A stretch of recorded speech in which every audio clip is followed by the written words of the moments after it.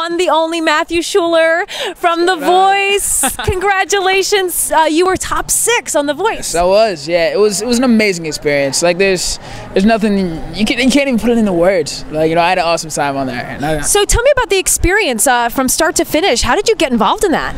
Really, to be honest, I was a sophomore at Westchester University, and my parents, actually my dad, he really encouraged me to just take a chance. I had an opportunity to audition for the show. I went out to the open call in New York. There's about like 10,000 something people who were there that weekend, and it's a miracle that I made it through. Past that round, and then past the next round, and the next round, and finally get to the blind auditions.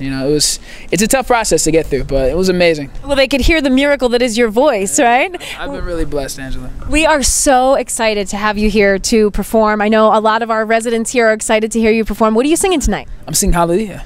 Yes! Hey. Oh, I love it. That performance was so amazing. It was a blessing to sing. It's literally one of the best songs ever written, in my opinion. It's a beautiful song about struggle, and that, even in the brokest state of mind, I will still sing hallelujah, and that's kind of the message I want to give to people throughout my music, my original stuff too, just to uplift people. Absolutely. So you are from Yardley. Yes, yeah. So you're a Bucks County resident. Yeah. What was growing up in Bucks County like for you? Bucks County, it's a beautiful place. We definitely had our space, and we had time to run around, have fun. Me and my brother and my little sister, and we had a lot of friends. We lived in Levittown for about 10 years, and then I moved up to Yardley, and both environments were just amazing for my upbringing. My parents, they work hard to provide for us, so it's been an amazing place to grow up.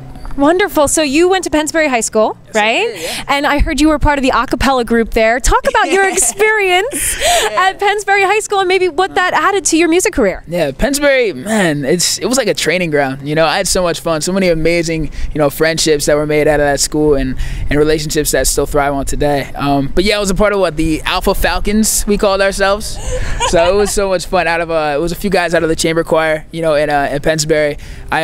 I did chorale and then concert choir, my junior and senior year, and then chamber choir my senior year as well. Even got involved in a few plays. It was a lot of fun, I played football all 4 years, and I don't know, it was an amazing experience. Pennsbury, there's like 4,000 kids there, so it's like a small college. So, you always have the opportunity to meet new people. It's a great school. I love it. They supported me so much throughout this whole experience. They must be so incredibly proud of you right now. I can't even imagine. Yeah.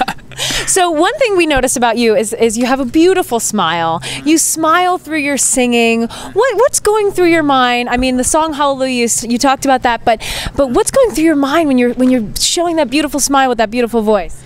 Yeah, I guess it definitely does depend on the song, and with every song that I do sing, I try to attach my own, heart and my own experiences to it, and try and step into how I can touch someone with this song. I try to take it out of myself and kind of put myself in the audience's place, because music has the power to change lives. It helps people, and that's what I want to do with my music. So I always look at it from the angle how can I give the best performance that can encourage someone or that can help someone out? So absolutely, I guess that's kind of what's going through my mind most of the time. Great, cool. So where do you go from now? For now, you got off The Voice. It's probably been a whirlwind for you. What's next? What is your biggest dream? Yeah, my biggest dream is to have my music, touch the world. I've been doing a lot of writing, and it's been a blessing. A few things have definitely come my way. Like right after The Voice, I got to perform at a fundraiser down in Jamaica with Tess Ann, the winner of The Voice. She was there. Neo was there. Damian Marley was there. Who else? Sean Paul was there. It was an amazing experience. And me and Shaggy, we actually, after that collaboration with the concert, we actually collaborated on a song that actually came out April 8th. So it's called Lovin' You. And yeah, it's been a blessing, little things like that, that turn into huge things. And I'm really excited about that. I've been doing a lot of writing, and my original stuff will be coming out real soon. So. That is so exciting. So are you hoping to make a record then? Definitely.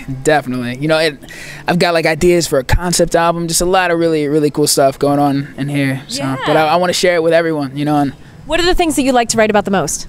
Man, I don't know. I definitely want to be a storyteller. I want to enhance people's imaginations and stuff. I'm drawing inspiration from things like the Chronicles of Narnia and Lord of the Rings and stuff. Those guys who are just amazing storytellers, who have these analogies for things that are just otherworldly. It's amazing. So I definitely want to tap into that, and just want to write about kids, people, us living our lives and trying to figure out what this is all about, and just trying to, I don't know, stay up and stay encouraged and you know, win, basically. Yeah. Well, we are so proud of you. We're so happy to have you perform. We can't wait to see it. Thank you so much, and congratulations. Thank you, Lauren.